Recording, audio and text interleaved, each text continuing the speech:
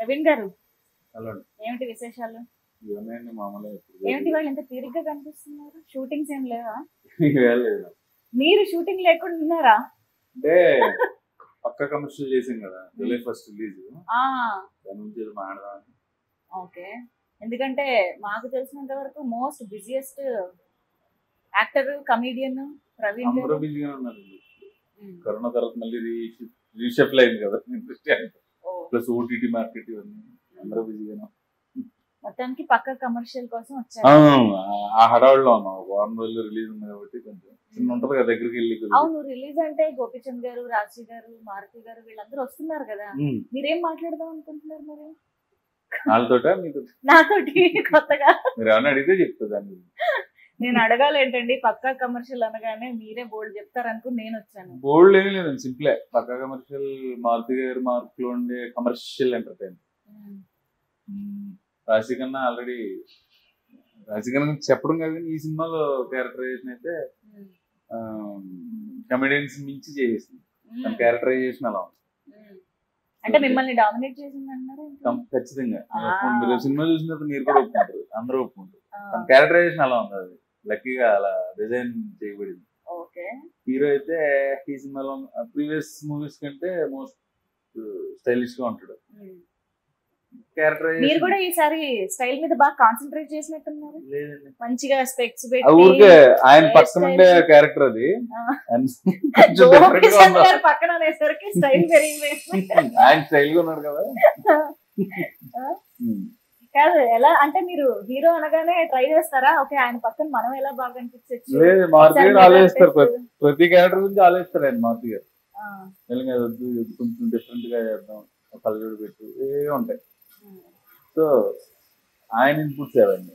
అంటే మారుతి గారు మిమ్మల్ని వదలట్లేదా? మీరు మారుతి గారిని వదలట్లేదా? అంటే అది ఎలా చెప్పాలంటే, రామకథ చిత్రం అప్పటి నుంచి మేము అంటే బీయింగ్ ఎన్ ఆర్టిస్ట్ నేను ఫీల్ అయ్యి కంఫర్ట్. అది క్యారెక్టర్ అనుకుని ఏదో రాసేసి ఏదో అవుతుంది అలా ఉండదు.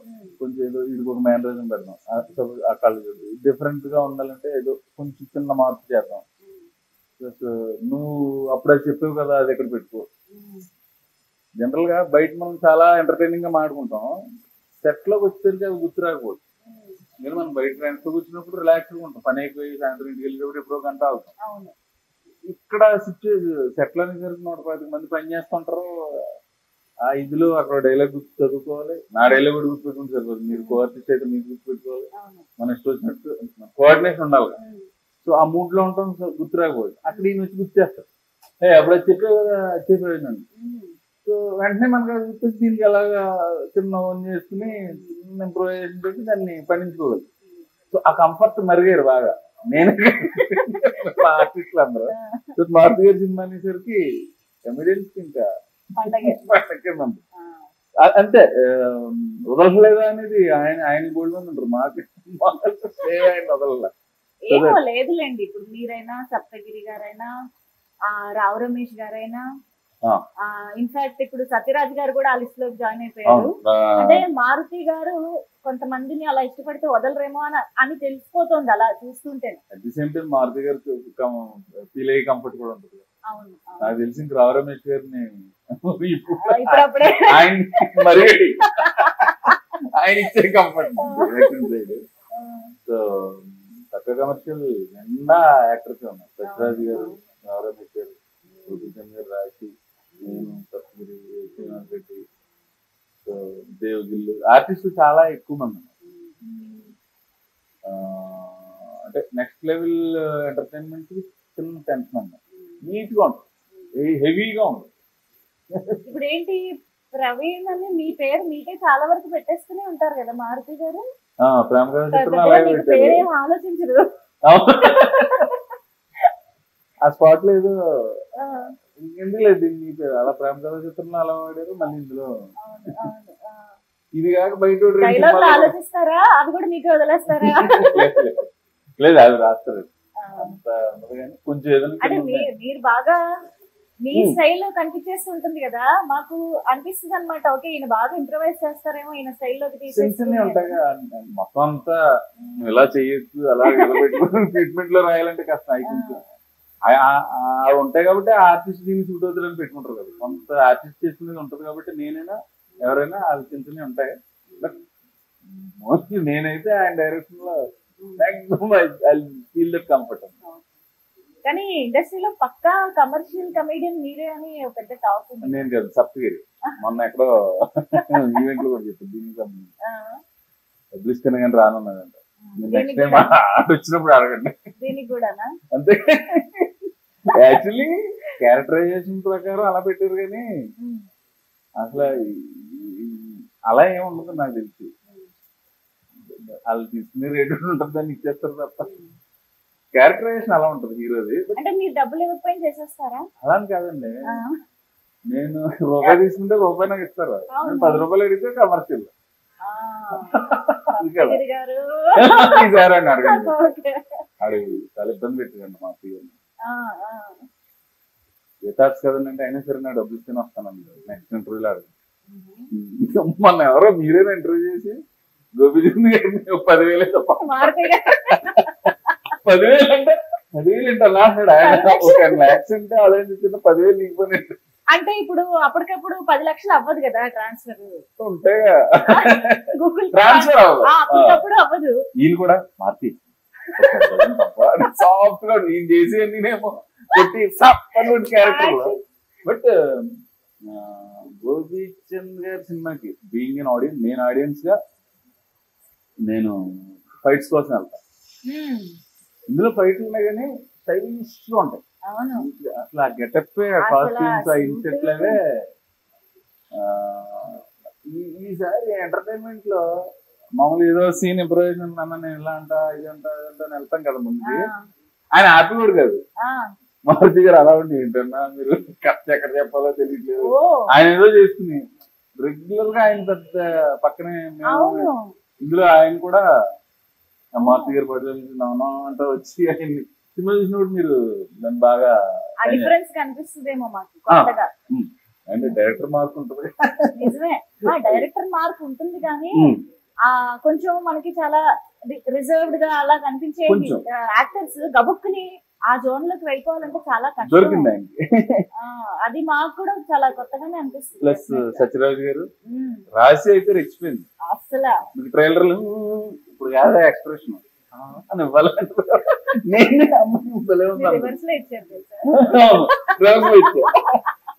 అలా చేస్తే మళ్ళీ అడుగుతుంది కానీ కాదది మారుతి గారే ఏమైనా చెప్పారేమో ఇప్పుడు ఎక్స్ప్రెషన్ ఇలా కాదు ఇలా ఇవ్వాలంటే దాన్నే పెట్టేశారేమో అనిపిస్తుంది. అమ్మాయి క్యారెక్టర్ అంతేనా? అంటే ట్రైలర్ లో డైలాగ్ ఉంటది పక్కన హర్షద ఎవరు అక్కడ లాయర్ క్యారెక్టర్ రైటింగ్ కోసం లా అయితే దాని మీద కూడా ఒక ట్రాక్ లాగా సీన్ ఉంటుంది లోపల. అన్ని చెప్పింగ్ చేస్తున్నారు మరి నాకు ఎంతవరకు చెప్పారు. అందుకే ట్రైలర్ లో చెప్తున్నాను నేను కూడా. ట్రైలర్ ఇంకోసారి లోపల అనుకుంటున్నా ఏమేమి ఉన్నాయి చెప్పేస్తున్నా.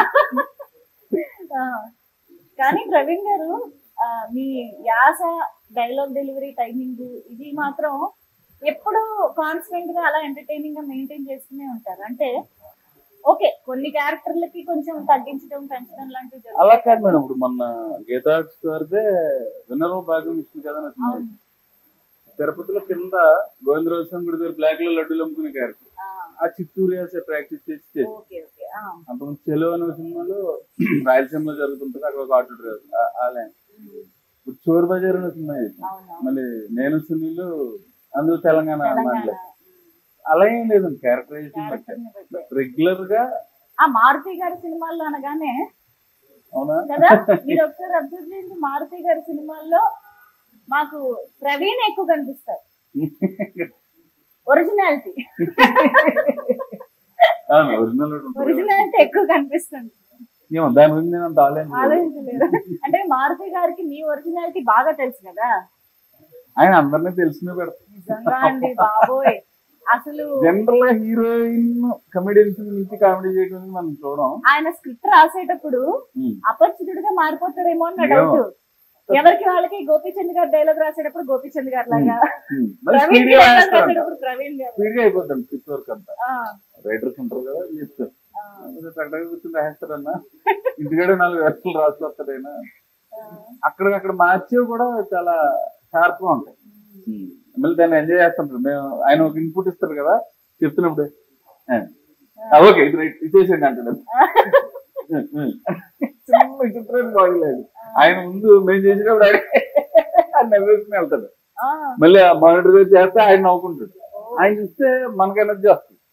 సో రియాక్షన్స్ ని బట్టి.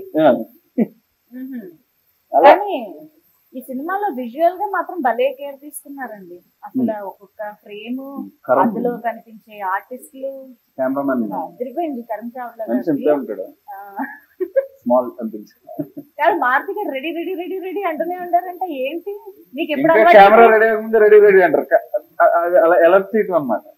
రిలాక్స్ అవుతున్నాడు ఎక్కడ కూర్చుని షార్ట్ గ్యాప్ పోగొని టైం ఉంది. ఇప్పుడు అలవాటు అయిపోయిందా ఆయన అలాగే అంటారు. ఆయన రెడీ రెడీ మీకు అలవాటు అయిపోయి రెడీ చెప్పినప్పుడు రా మేము ఇలా కూర్చుంటాం కదా, ఇంకేంటి కోటీశ్వరుడా అంటాడు పక్కన ఎవరినో. ఈయన మామూలు కూడా ఎట్టగారు కదా, రెడీ రెడీ రెడీ అంటాడు మధ్యలో. ఏంటంటే వాళ్ళు ఎలర్ట్ అవుతారు. రెడీ అవుదని నీకు తెలుసు. రెడీ రెడీ రెడీ ఇంకేంటి అల్లరది. మామూలుగా ఇది నచ్చలేదు అనుకో, ఏదైనా అడిగారు అనుకోండి, మీరు వాచ్ ఎలా ఉందండి, బాగాలేదండి అన్నారు. ఇలాంటి వాచ్ నేను చెన్నైలో చూసాను, తర్వాత ఇది అది అలా ఉండకపోయినా సరే ఇదితో వెళ్ళిపోతుంది.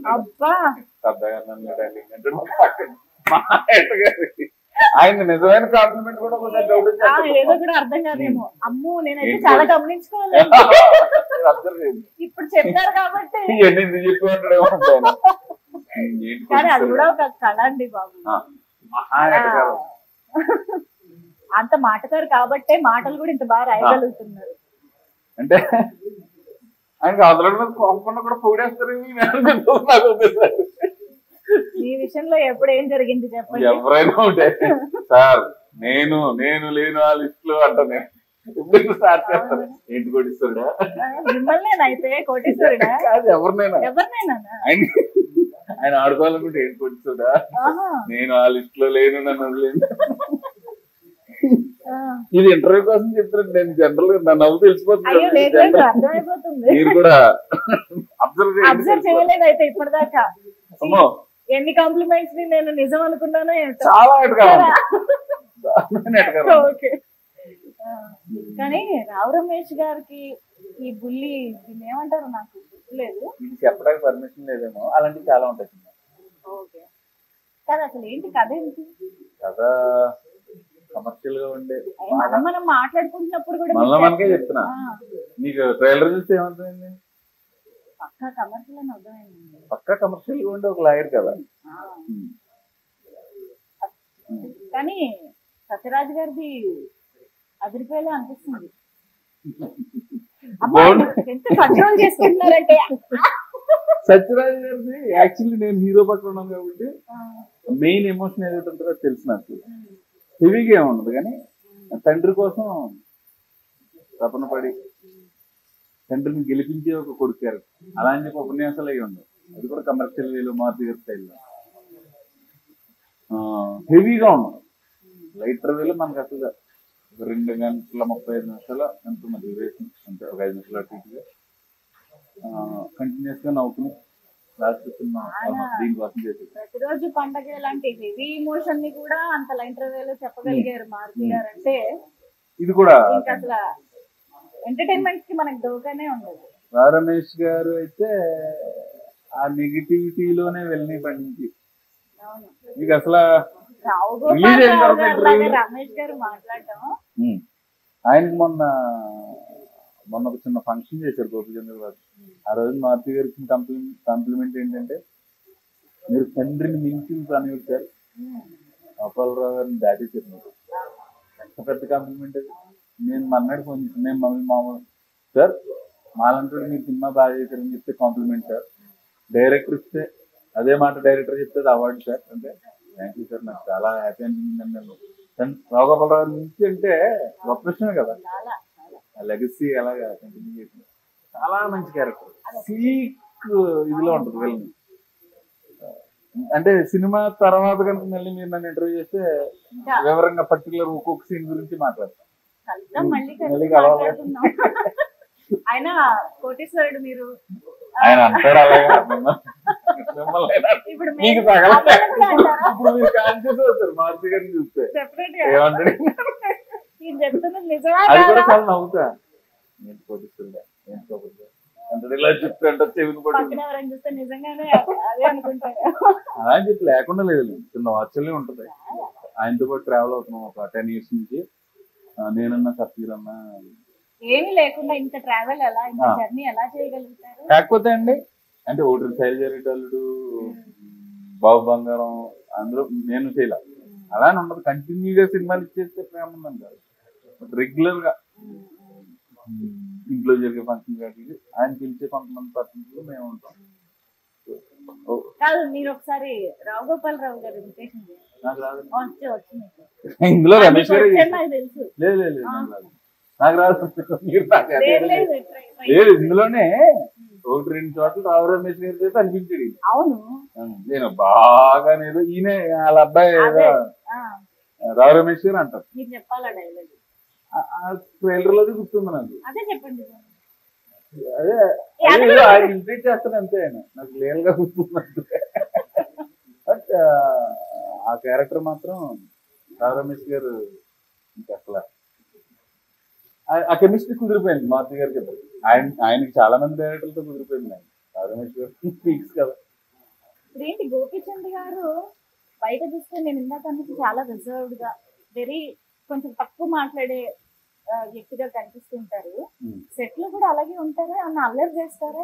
అల్లరి ఉండదు, అల్లరి అల్లరి ఉండదు కానీ మరి టూ రిజర్వ్డ్ మాట్లాడతారు. ఏదైనా సబ్జెక్ట్ ఉన్నప్పుడు ఆ సినిమాలు బాగా అది చూసావా అది అంటే చిన్న విశ్లేషణ ఉంటుంది దాని మీద.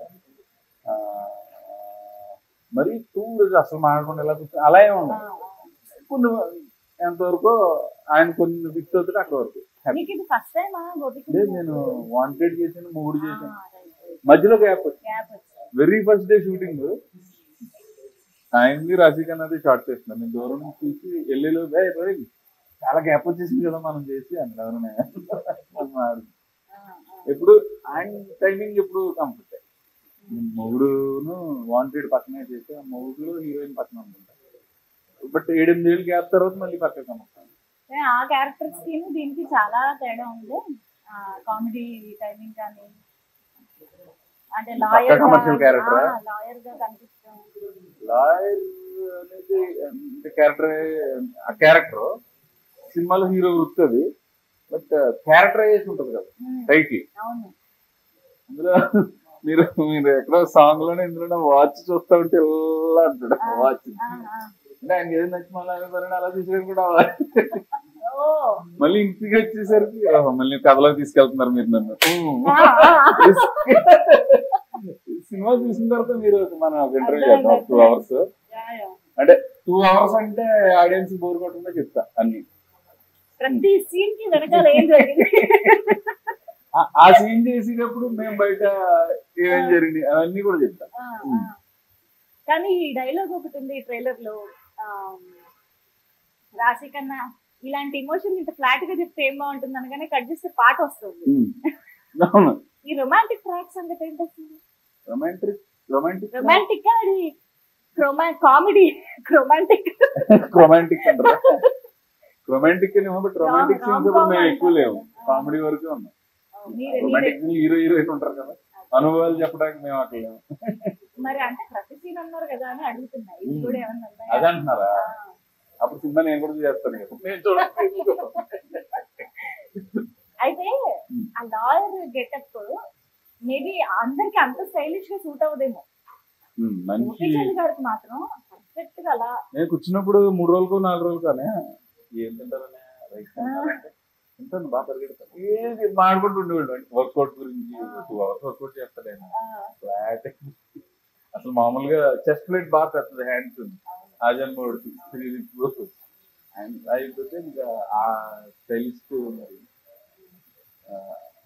ప్లస్ ఆ కలర్ ఇది ఆయన కాస్ట్యూమ్స్ అయితే ఫంటాస్టిక్. అసలు నేను ఏంటి అసలు హెయిర్ స్టైలింగ్ అని ఆయన చాలా న్యాచురల్ స్టార్ అని అనుకో. ఇప్పుడు ఈ సినిమా న్యాచురల్ స్టార్ ఎప్పుడో రావాల్సింది ఇంకా లేట్ గా అంటే అదే క్యారెక్టరైజేషన్ పల్లెటూరు అనుకుంటే ఆ గడప వేయలేం కదా. దాంట్లో లాయరు నాని గారికి కూడా నేచురల్ స్టార్ అని భలే భలే మగాడివై అనుకుంటా. అప్పటి నుంచి వచ్చింది. ఇప్పుడు మళ్ళీ గోపిచంద్ గారికి చాలా కాలం తర్వాత ఒక అంటే ఫ్యాన్స్ కి ఒక పండుగ. విచిత్రమైన కాంబినేషన్ ఇది. సీరియస్ క్యారెక్టర్ చేసి అంటే యాక్షన్ ఎక్కువ ఉంటేనే చూస్తారు గోపిచంద్ గారిని. మొన్నటి ఇప్పుడు పర్ఫెక్ట్ జనరల్ పర్ఫెక్ట్ మారిపోదు. మారుతి గారు గోపిచంద్ కాంబినేషన్ ఫస్ట్ టైం చదివినప్పుడు అనిపించింది. బట్ సినిమా చూసిన తర్వాత ఇందులో కూడా యాక్షన్ చాలా బాగుంది. స్టైలిష్ మూడు ఫైట్లు ఉన్నాయి. Stylish picture. మీకు మారుతి గారిని ఇప్పటి వరకు మొత్తం కామెడీ బేస్డ్ గా చూడడం కొంచెం ఎక్కువ అలవాటైంది కదా. ఈ యాక్షన్ జోనర్ లో చూడడం ఎలా అనిపిస్తుంది మరి? యాక్షన్ జోన్ మారుతి గారి యాక్షన్ అది ఉందనుకుంది. బాబు బంగారం వాటిలో ట్రైజరీ డల్ ఉంది కానీ అంటే అలవాటు అయింది. బలిబలి మగడు నా ప్రేమ కాదు వీటిలో ఫైట్ లేకపోతే కానీ బాబు బంగారంలో ఉంది, ట్రైజరీ డల్లులో ఉంది, శర్వా గారి సినిమా మహానుభావుల్లో ఫైట్ ఉంది. సో అదేం కొత్త అది నాకేం కొత్త అనిపించలే. ఇందులో మాత్రం గోపీచంద్ గారు స్టైల్లో కొంచెం కష్టపడి చేసి క్లాస్ గా చేశారు ఫైట్. గోల్డ్ బెడ్ తోటి ఇలా వస్తున్నాడు కదా హీరో. అన్ని ఖర్చు కూడా నేను ఒక 20 రోజులు పని చేస్తున్నాను. పాటల్లో ఉన్నారా మీరు? ఫస్ట్ సాంగ్ లో పక్క పక్క పాట వచ్చింది కదా ముందే వచ్చింది సాంగ్. మారుతి గారు యాక్చువల్లీ దాన్ని భలే చెప్తున్నారండి. మీరు కూడా ఒకసారి ట్రై చేయొచ్చుగా. పక్కా కమర్షియలే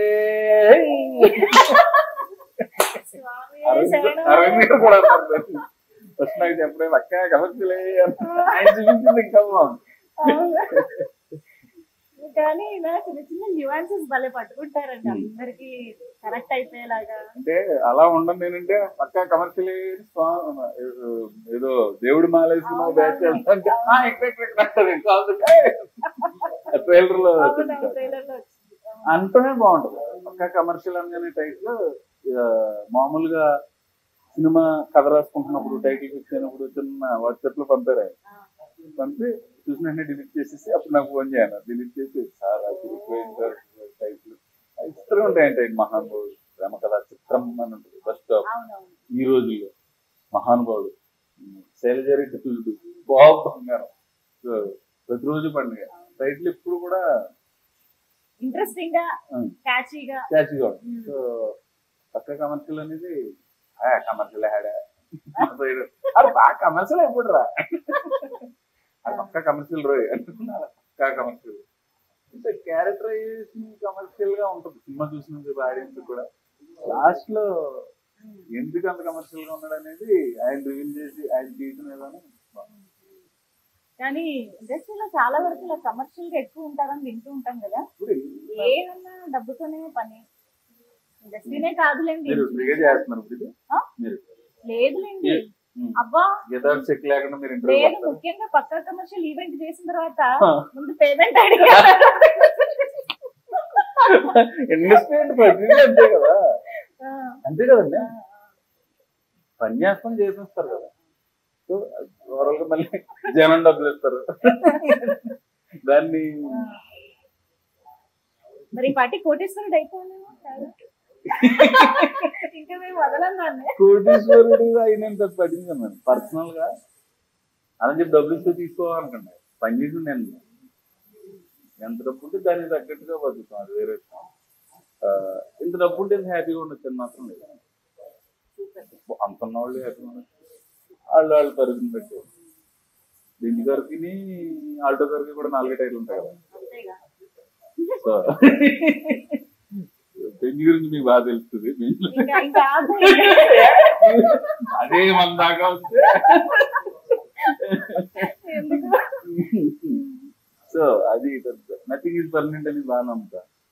గోపిచంద్ గారు మీరు కూర్చొని మాట్లాడుకుంటే ఏం కబుర్లు వస్తాయి? దేని గురించి మాట్లాడుతారు? సినిమా బాగా చూస్తారండి ఆయన. ఓటీటీలో కానీ ఎనీ లాంగ్వేజ్ సినిమా చూసిననే నాకు ఆడు వచ్చింది ఆ ఎపిసోడ్ అది ఆ డిస్కషన్ ఉంటుంది. నేను ఎక్కువగా 3-4 సార్లు అడిగా నేను రైస్ తింటున్నారంటే తింటాను, అంత ఎక్కువ తింటలేదు. రైసా ఎక్కడ ఎంత తినాలన్నది తెలుసుకోవాలి. క్వాంటిటీ ఇంపార్టెంట్, మనం క్వాంటిటీ అండ్ టైమింగ్ కూడా. రాత్రి 11ంటికి కూర్చుని బిర్యానీ తింటే మధ్యాహ్నం కూడా మరి సేర్వీని తినేస్తే కష్టం.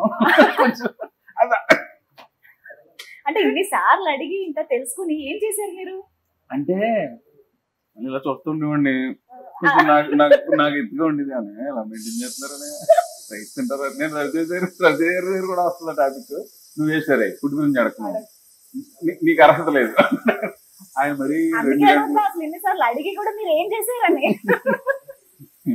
ఆయన డైట్ ఫుడ్ అయితే తింటూ ఉంటాడు రవితేజ ఎప్పుడైనా భోజనం కూర్చుంటే. నేను ఇలా చూస్తాను, అరే ముందు నాకు తర్వాత అడిగిన ఆయనకి ఆ చికెన్ అది రైస్ అది పెట్టే తర్వాత. మనమేమో గోదావరి జిల్లాలో పుట్టి అంటే నేను పుట్టలేదా అంటాడు ఆయన. మళ్ళీ ఫుడ్ కొంచెం అంటే ఏజ్ పెరిగే కొద్ది మెటబాలిక్ రేట్ తగ్గి పుట్టోన్ అయిపోతుంటాం, చాలా కష్టం అండి అది. నేను అది అనిపించేవాడు తెలుసు. ఎప్పుడైనా ఊరు వెళ్ళినప్పుడు 4 రోజులు వదిలేస్తాం కదా, మళ్ళీ పుట్టోన్ అయిపోతాం 3-4 కేజీ, మళ్ళీ దాన్ని తగ్గించి లేదండి. అంటే మిమ్మల్ని అప్పుడు కొత్త బంగారు లోకం నుంచి చూస్తున్నాం కదా, అఫ్ కోర్స్ ఏజ్ అనేది ఎంతో కొంత ఉంటది, బట్ స్టిల్ మీరు ప్రతి క్యారెక్టర్ కి అలాగా సూట్ అయ్యేలాగా మెయింటైన్ చేస్తారు. ఇంతమంది మంచి మళ్ళీ మంచిగా ప్రేక్షక దేవుళ్ళు ఆదరణ, నా డైరెక్టర్ ఇచ్చే అవకాశాలు అలా చెప్పాలి, బట్ జెన్యూన్ గా అలాగే చెప్పాలి. నిజంగా కూడా ప్రొడ్యూసర్లు ఇచ్చే ఎలా ఉంటుంది బయట ఫాలోయింగ్? తిరగనిస్తారా? ఏముంది దాని గురించి నేను పెద్ద ఆలోచించలేదు. ఒక్కొక్కసారి ఏంటంటే మనం ఏ మూడ్ ఆఫ్ లో ఉన్నామో తెలియదు, మనకి ఏ ఫోన్ మనకు టెన్షన్ తెలియదు, అది అర్థం చేసుకుంటాం కొన్ని సార్లు. మిగతాప్పుడు అది గర్వంగానే ఉంటుంది, మన భగవద్గీత అంతా ఇచ్చారు కదా అలాగా. ఒక్కొక్క 100 కోటి నేనేదో బ్యాడ్ మూడ్ లో ఉండదు, వాళ్ళు ఏదో అత్యుత్సాహంతో ఉండదు. ఆ 2 ఇప్పుడు నాకే కదా, ఎవరు మీకైనా వస్తుంది. మిగతా 99 టైమ్స్ వాళ్ళ ఆదరణ కదా. ఇప్పుడు మారుతి గారు మీకు ముందు చెప్తూ ఉంటారా, నేను నెక్స్ట్ ఇలాంటి సినిమా చేయాలనుకుంటున్నాను కానీ, అలాంటి డిస్కషన్లు ఏమైనా వస్తాయా? లేదా నా దగ్గర ఈ కథ ఉంది, పాయింట్ ఉంది అని ఒపీనియన్ కోసం మాట్లాడడం కానీ? లేదండి, అంత ఉండదు. అంత కథలు డిస్కస్ చేసేందుకు కూడా మనకు ఉండాలి. మామూలు జనరల్ ఏదైనా టైటిల్ తెలియదు ఎలా ఉంది అలాంటి చిన్న చిన్న మరి కథల్లోకి వెళ్ళిపోయి కన్ఫ్లిక్ట్లు వాటి గురించి అంత ఉండదు. మరి ఇది పక్క కమర్షియల్ ఎప్పుడు మొత్తం కదా ఎప్పుడు తెలిసింది మీకు? జనరల్ గా చెప్పుకుంటాను అంటే షూటింగ్ టైం లో ఒక్కొక్క సీన్ కొంచెం ఒక లైన్ గా చిన్న ఐడియా ప్రకారం చెప్తాం ఫ్రీగా ఉన్నాం. లేదు ఎక్కువ మా క్యారెక్టర్ చెప్తారు, తెలిసి టెల్లింగ్ ఇది ఇలా ఉంది, ఇది ఇలా ఉంటుంది, హీరో పక్కన ఈసారి లేదా రాశి ఖన్నా పక్కనే బదిలీ చిన్న బాబాయ్ క్యారెక్టర్ ఏది చేస్తారంటే పర్లేదు సార్, ఏదైనా క్యారెక్టర్ అలా ఉంటుంది, ఆ కెమిస్ట్రీలో అవి చెప్తాం. దాని ప్రకారం మనం ఏదైనా ఉంటే నేను ఫ్రీగా ఉన్నప్పుడు ఏదైనా సార్ ఇది ఎలా ఉంటుంది, మా ఊర్లో ఇలా ఉన్నాడు ఒక పెడదాం సార్. కానీ రాశి తెలుగు ఎంత చక్కగా మాట్లాడేస్తారు, డైలాగులు కూడా భలే. కామెడీ టైమింగ్ ని తెలుగు రాని అమ్మాయి పట్టుకోవడం అనేది మామూలు విషయం టైమింగ్ కాదు మేడం, అసలు నోరే తిరగదు.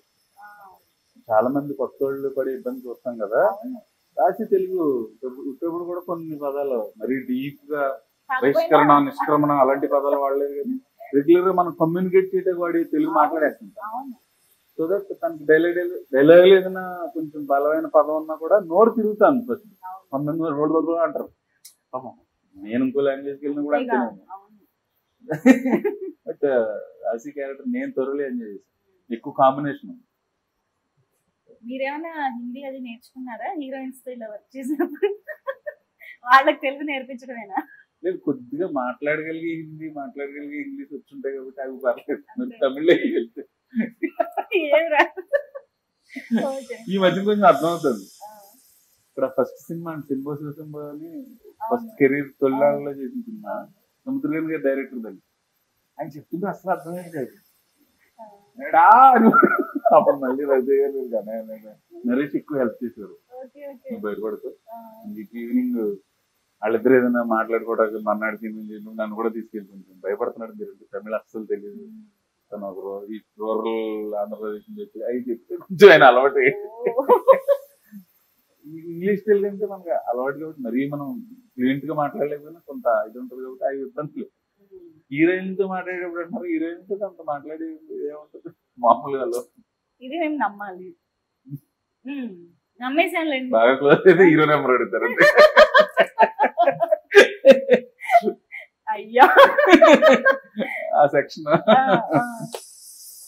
కలిసి పనిచేస్తున్నప్పుడు మనం ఏదో ఒక విషయం టాపిక్స్ వస్తుంటాయి, లేదా నెక్స్ట్ సీన్ గురించి అయినా సరే మనం మాట్లాడుతూనే ఉంటాం. అవి మామూలుగానే జరుగుతాయి కదా.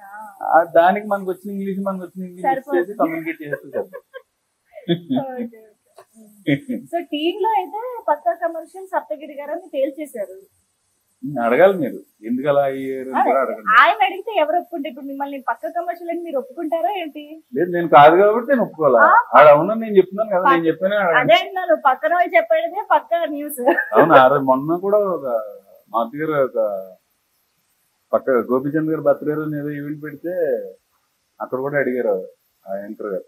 అడిగితే అదే చెప్పారు, సప్తగిరిని కలండి. ఎందుకంటే స్టేజ్ మీద ఒకటే ఉన్నా తోడు కాబట్టి. ఇప్పుడు కూడా అందుకే చెప్తున్నారేమో. అంతే మీకు ఫుడ్ కావాలి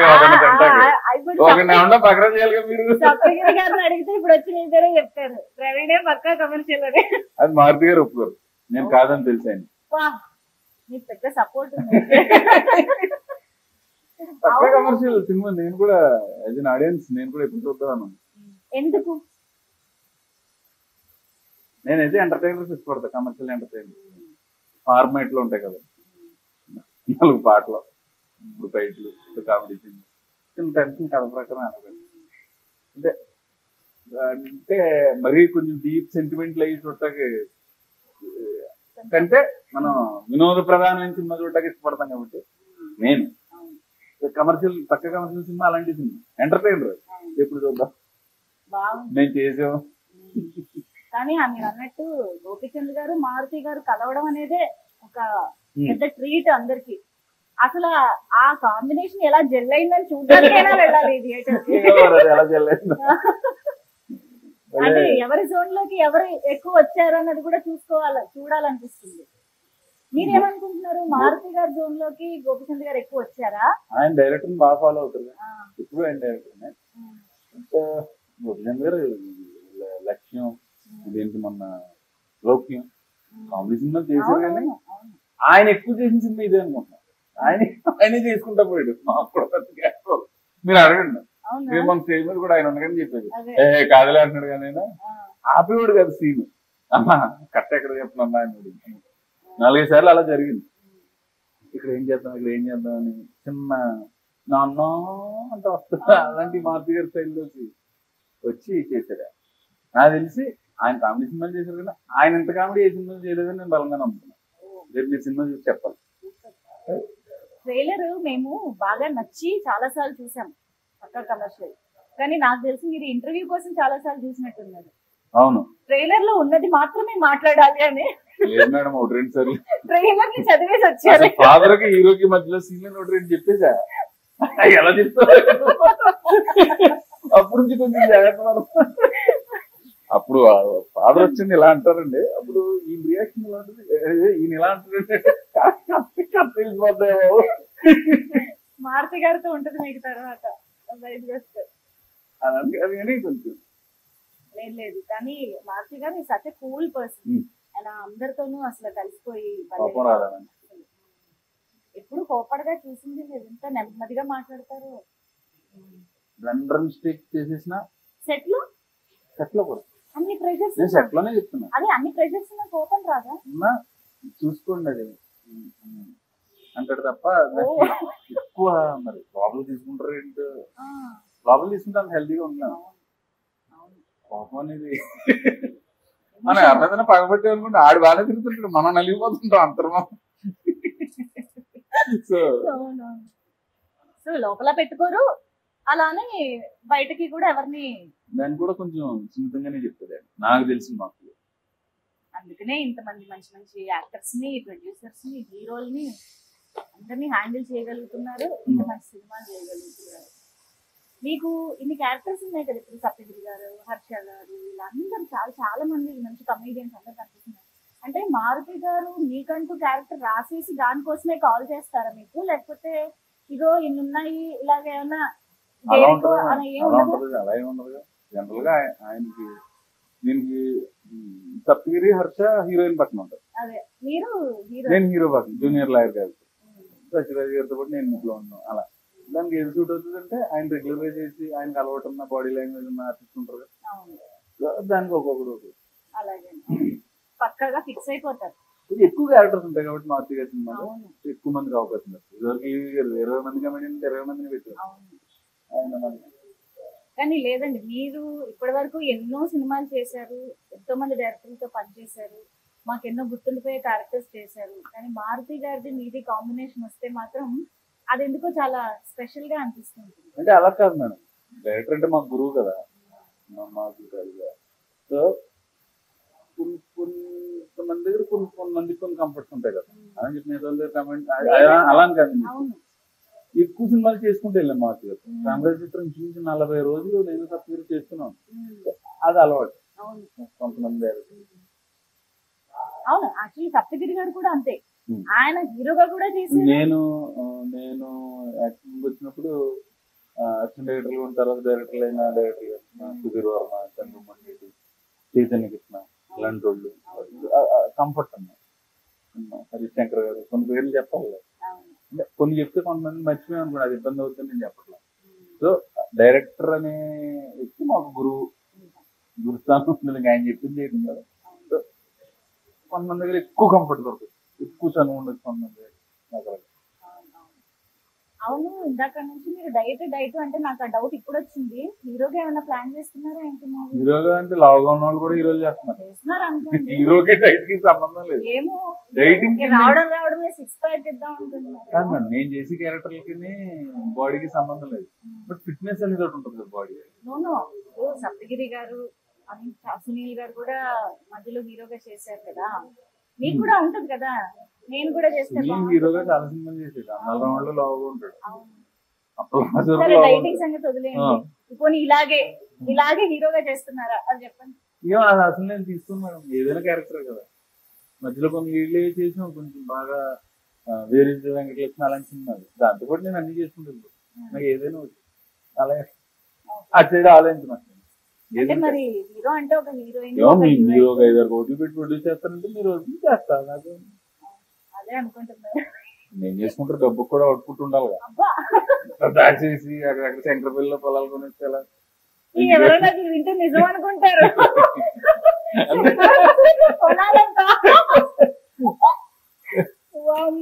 మీరు మారుతి గారు లాగా చాలా సింపుల్ గా కోటేశ్వరుడు అనేస్తున్నారు.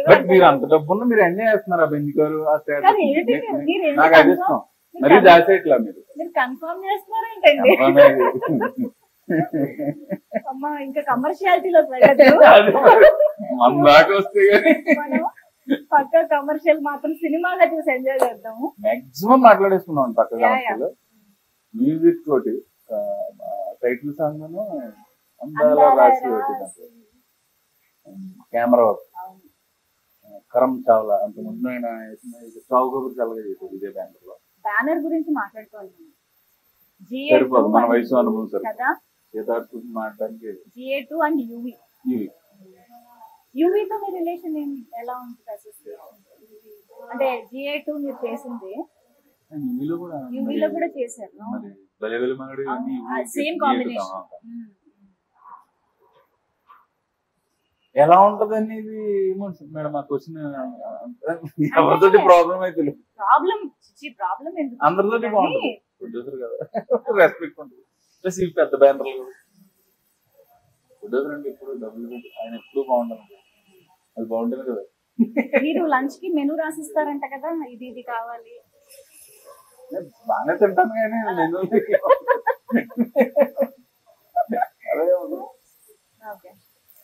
అంటే పర్టికులర్ గా ఇది తినాలని ఫిక్స్ అవ్వండి. కొంచెం ఈ మధ్యన అనిపిస్తుంది ఎక్కువ తగ్గించాల్సింది.